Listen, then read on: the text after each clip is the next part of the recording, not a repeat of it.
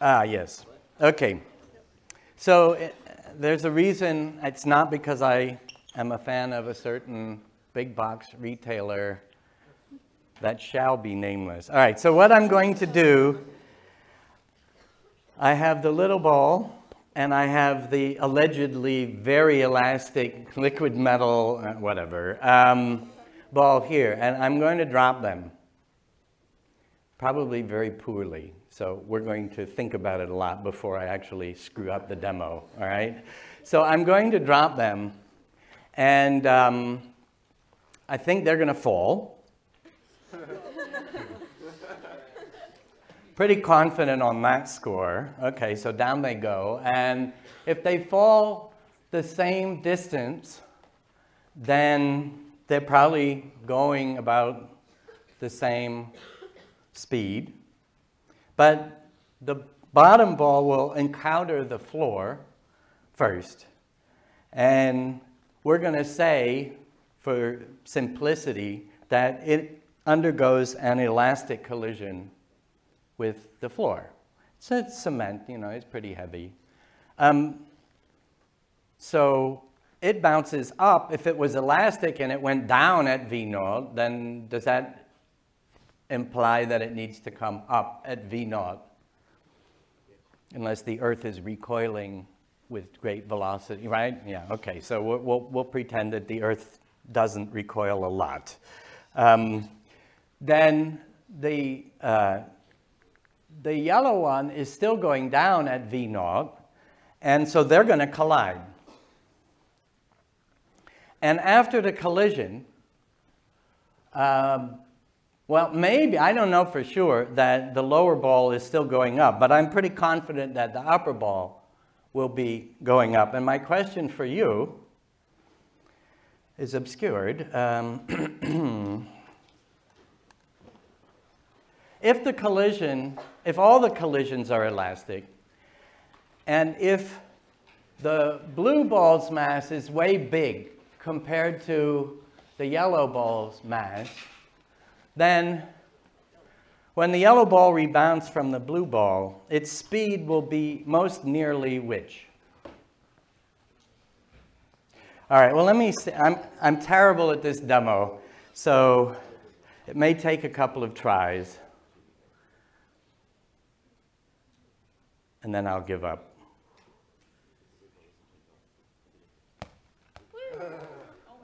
That's about as good as I'm ever going to do.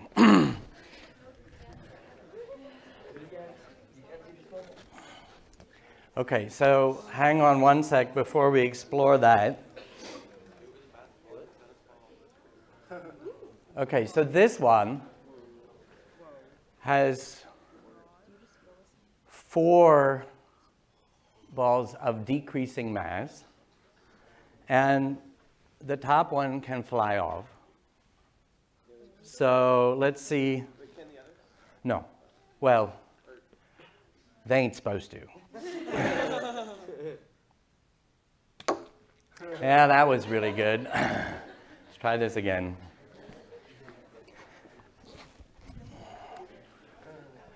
Never fails. Get back there. All right, far away. Here we go.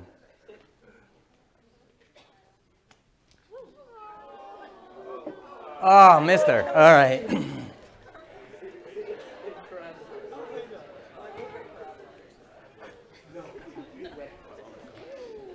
Thank you so much.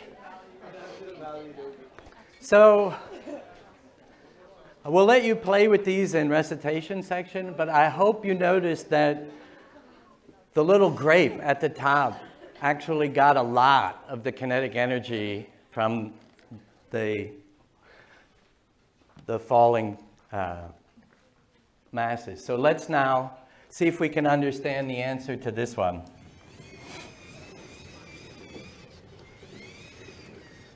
In fact, I think I heard it right over here. Do you want to give it a shot? You got this thing. Yeah, no, you do. I heard it. I heard the right answer. Go for it. C? Yeah. Because, like, since the blue ball's mass is a lot better than the yellow ball's mass, Yeah. the yellow ball, like, the difference in speed still need to be the same. So she says, okay, correct me if I don't get it right. So since the mass of the blue ball is way big compared to the mass of the yellow, its velocity isn't really going to be changed much. It's sort of like when the blue ball collides with the Earth, and the Earth is effectively infinitely massive compared to the blue ball, so the blue ball's velocity just reverses, right? So the blue ball is missing a laser pointer. The blue ball is going up at speed v0, and the yellow ball is coming into this collision at speed v0. So what's the relative speed? 2v0, right? And then if we can approximate, because this is so much bigger than that the blue ball frankly doesn't care about the yellow ball, so it continues to move up at speed about v0, then in order for this to be an elastic collision and preserve the relative speed, then the yellow ball will have to be moving up at 2v0 with respect to the blue ball, which is moving up at v0. So therefore, the yellow ball will go up at 3v0 or thereabouts. Do you follow? I think she deserves a round of applause. That was awesome. Any question on that? Yes, Ian says, I want more chocolate, or can you do that slower? All right, so let's, so here's the large ball going up at v0. That's too big.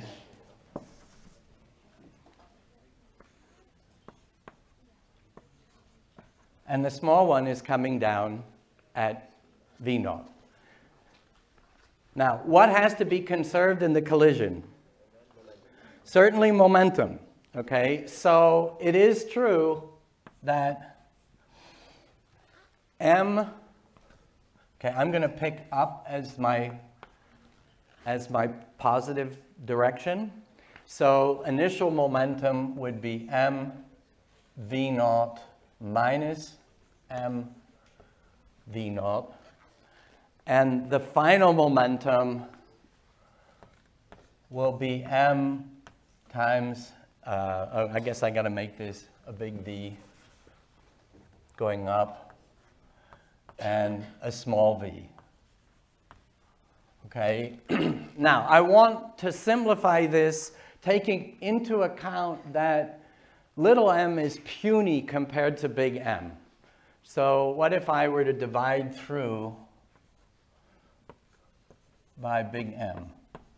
Try to illustrate the little terms.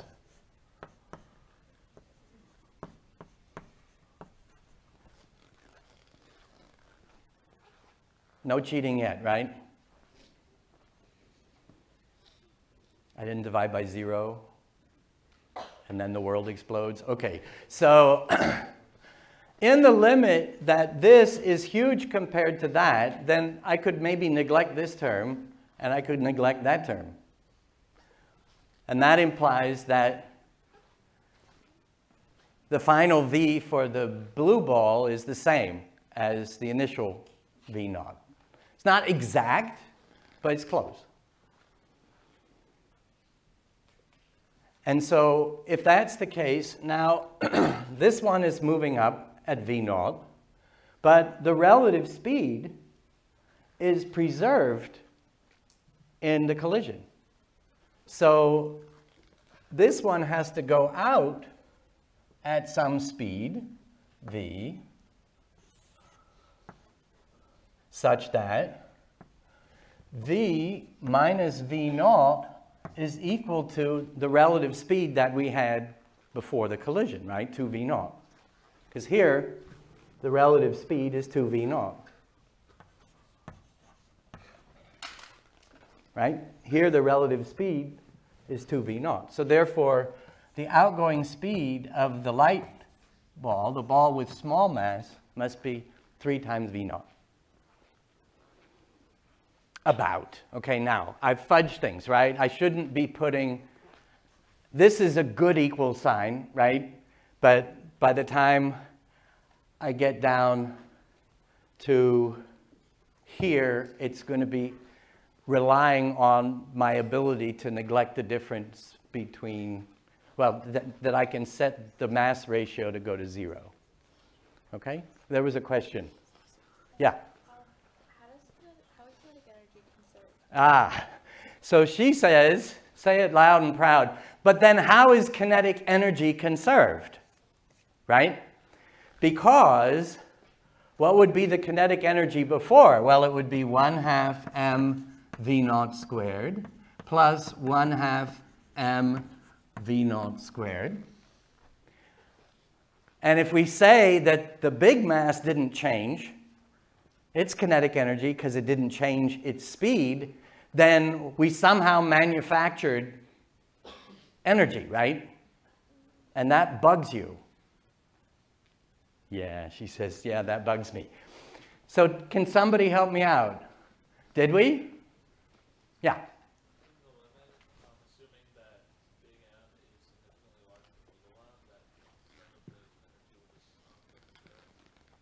So the answer is, yeah, we did.